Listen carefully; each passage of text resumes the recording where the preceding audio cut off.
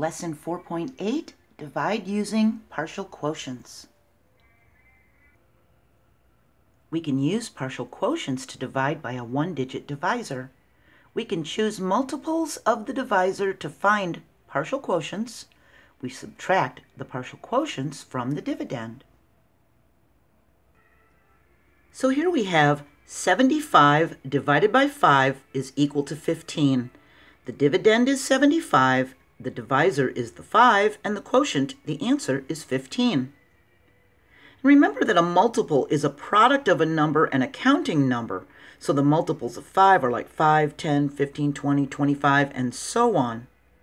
We have 75, our dividend, and we think of a nice big multiple of 5 that we can subtract. So we think of 10 times 5 is 50. Our difference is 25. And we think of what times 5 is 25? Well, that's 5 times 5. So we subtract that, and our difference is a 0. Our multiples were 50 and 25 to get our quotient, 15. We can use rectangular models to show the multiples, partial quotients, and to better understand what is happening. We have 102 divided by 6. We need to find how many times 6 can fit into 102. We think, well, 6 times 10 is 60, so we can subtract a 60, and the difference is 42. We have 42 left over. And we think, well, 7 times 6 is 42. We subtract that and get a 0, and our partial quotients are 10 and 7. So 102 divided by 6 is equal to 10 plus 7. It's 17. In the partial quotients method of dividing, multiples of the divisor are subtracted from the dividend, and then the partial quotients are added together, and their sum will be the quotient. A restaurant can seat 4 people at each table. If they can seat 136 people, how many tables does the restaurant have? So we begin by subtracting a greater multiple, such as 10 times the divisor, from 136, our dividend, and 10 times 4, our divisor, is 40. We subtract it, and our difference is 96. And we continue subtracting multiples of the divisor until the difference is less than the divisor, or it is 0. So we can take away another 40. Now the difference is 56. We take away another 40. Now the difference is 16. And we think, well, 4 times 4 is 16. So we take away a 16, and we have 0. We have a 10, a 10, a 10, and a 4 as our partial quotients. We add the partial quotients, and their sum will be the quotient. It's equal to 34 tables. So 136 divided by 4 is equal to 34. We look for the greatest multiple of the divisor that is less than the dividend. So it's got to be less than the 96, that we can multiply easily, like a 10. So we would do 10 times the divisor, 10 times 3. We have 96 divided by 3. We can take away a 30 as a 10 times 3. The difference is 66. We can take away another 30 as another 10 times 3. That difference is 36. We can still take away another 30. We do. And the difference is a 6. And now 2 times 3 is 6. We take away a 6, and we're at 0. We have a 10 plus 10 plus 10 plus 2. The quotient is 32. And the greater the multiples, the fewer times we will need to subtract. So we subtracted 1, 2, 3, 4 times, which gave us 1, 2, 3, 4 partial quotients. If we think, well, 3 times 3 is 9, so 3 times 30 is 90, we can take away a 90. That leaves us 6. And 2 times 3 is 6. And we take away that 6, and we're at 0. So our partial quotients are a 30 plus a 2. It's 32, just like we got here, except we only had to subtract twice, and we only had to add 2 add-ins, 2 partial quotients, because our multiples were greater. We'd used a 90 instead of a 30, 30, and 30. See? We can use rectangular models to record our partial quotients. We have 136 divided by 4. We need to find how many times 4 will fit into 136. We make a rectangle and write our dividend, 136 inside. Here's our divisor, 4. And we think, well, 10 times 4 is 40, so we could subtract that. That's going to leave a 96. We subtracted the 40, and it left a 96. And we can subtract another 40. So that's another 4 times 10. That's going to leave 56. See? We take away another 40, and that's going to leave 16. And we have a 10 plus 10 plus 10 plus 4. We add the 4 partial products and get a 34. So we subtracted 4 multiples, 1, 2, 3, 4. It gave us 4 partial quotients, which equaled 34. But the amount of times we subtract will be the amount of partial quotients we will need to add. So if we can use greater multiples, we won't have to subtract and add so much. If we use greater multiples, we will use less subtraction and less addition, because the amount of times we subtract will be the amount of partial quotients we'll need to add. We had 136 divided by 4. We have our rectangular model with our 136 dividend inside, and we think, well, 4 times 3 is 12, so if we add a 0 to the 3 and make it a 30, it will be a 12 with a 0. It'll be 120, and we can take that away right away. That's going to leave 16. And 4 times 4 is 16. We take that away, and we have a 0. Our partial quotients are a 30 and a 4. So we only had to subtract 2 times, and we only had 2 partial quotients because we used a much larger multiple of 4. We may prefer to subtract the divisor times 10 several times, then add more partial quotients to fully understand what we're doing. We may prefer to subtract greater multiples of 10 to go faster by doing less subtraction and addition. But either way, make sure to subtract correctly. Make sure you're doing your math correctly. There's usually more than one way to solve a problem, but some ways are more efficient.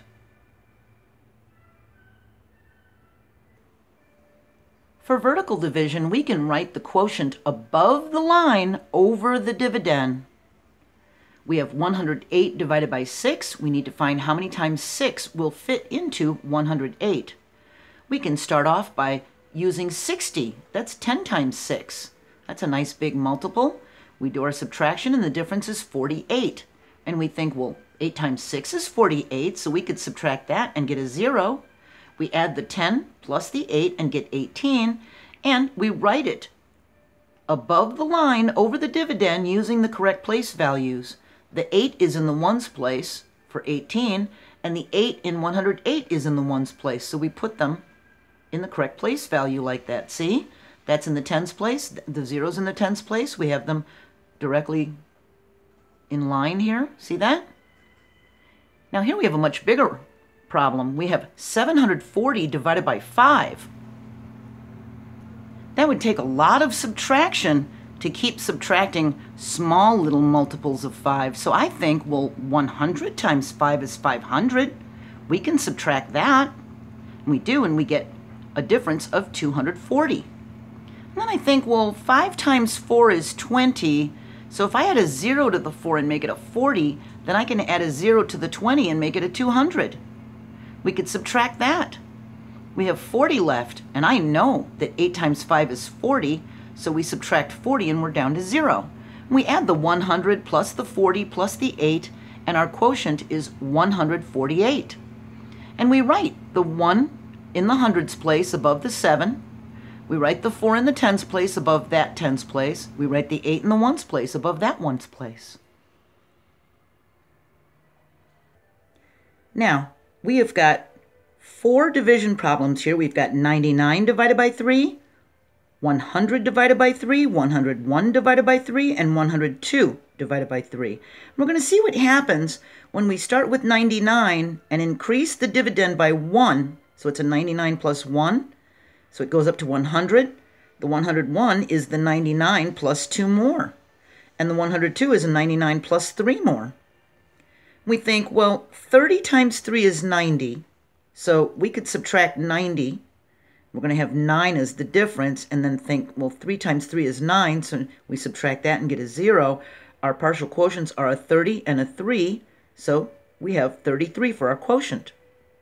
When we increase this dividend, 99, by 1 more and make it a 100, now when we subtract 90, we're going to have 10 left over.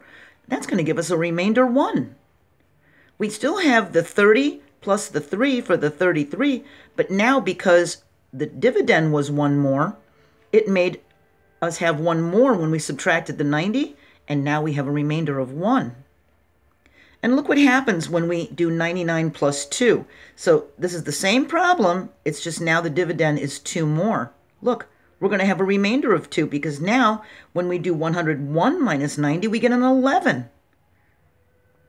And 3 times 3 is 9. We have 2 left over. We have 33, remainder 2. Now, what happens when we add 3 to it? So we had 99. We did 99 plus 1, 99 plus 2. Now, what happens if we do 99 plus 3? We take away our 90 for our 30 times 3, and now we have 12 left over. Well, 4 times 3 is 12. We could subtract that and get a 0. And now our quotient is a 34. When we increase the dividend by 1 or 2, we're going to have a remainder because they're less than the divisor 3. When we increase the dividend by the amount of the divisor, see, we increased it by 3 and the divisor was 3, there's no remainder and our quotient increases.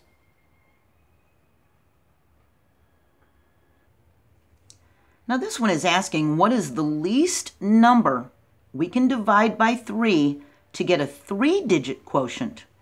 So if we do 299 divided by 3, we get a 2-digit quotient of 99. What do we have to do to make that a 3-digit quotient? Well, if we do 300 divided by 3, we think, well, 100 times 3 is 300. There's our 3 digits. 300 is the least number we can divide by 3 to get a 3-digit quotient. And 200 would be the least number we could divide by 2 to get a 3-digit quotient. And 400 divided by 4, or 500 divided by 5, or 600 divided by 6, those would be the least numbers that we could divide by that divisor to get a 3-digit quotient. Now we have a word problem that has a table involved. So let's see what the table says. It says Dave's game card collection. It's the type of card and the number of cards he has. He has Magic the Gathering cards, and he has 288 of them, and he has Pokemon cards. He has 216 of those. And the question says Dave wants to put 9 cards on each page in an album. How many pages will he fill? So there's 2 different ways to solve this. We can, because he's putting 9 cards on each page, we can do 288 divided by 9 and find out how many. Then do 216 divided by 9. Find out how many pages, then add those pages together to get a total. Or we could add 288 and the 16 together and do 504 divided by 9, and we'll get the same amount of pages. See? We had 288 divided by 9. We think, well, 9 times 3 is 27, so if I put a 0 on the 3 and make it a 30, I could put a 0 on the 27 and make it a 270. When I subtract, I'll get 18, and I know 2 times 9 is 18. I'll subtract and get a 0, and the 30 plus the 2 is 32 pages.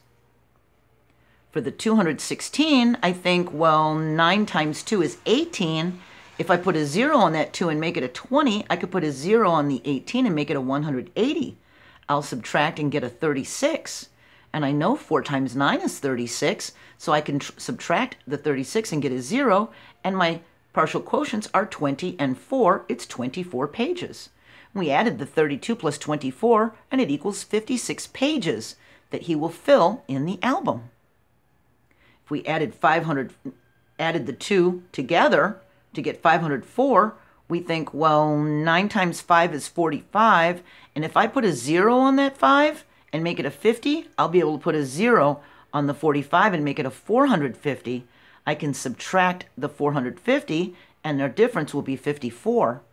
And I know 6 times 9 is 54, so I can subtract that, and I get a 0, and my partial quotients are a 50 and a 6. I add them, and we get 56 pages, just like we did there.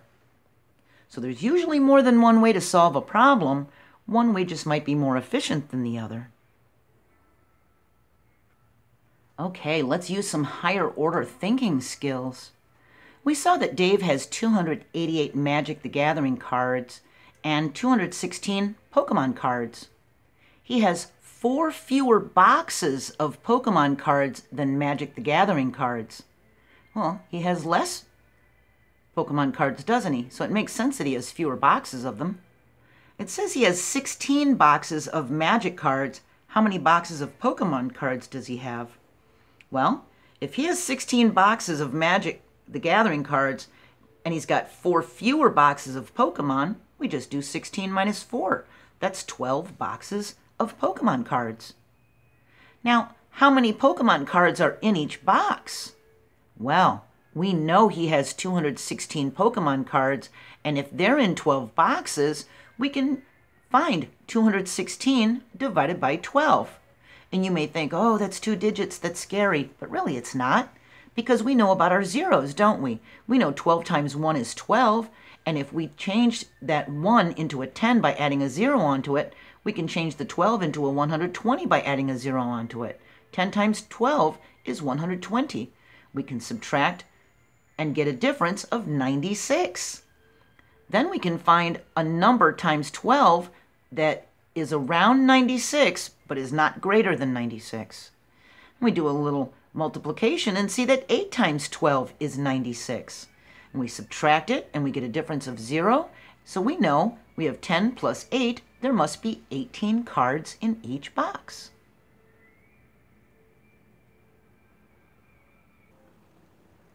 Our next lesson, 4.9, is going to be about modeling division with regrouping. Stay focused, have a wonderful day, and I'll see you next time. Bye.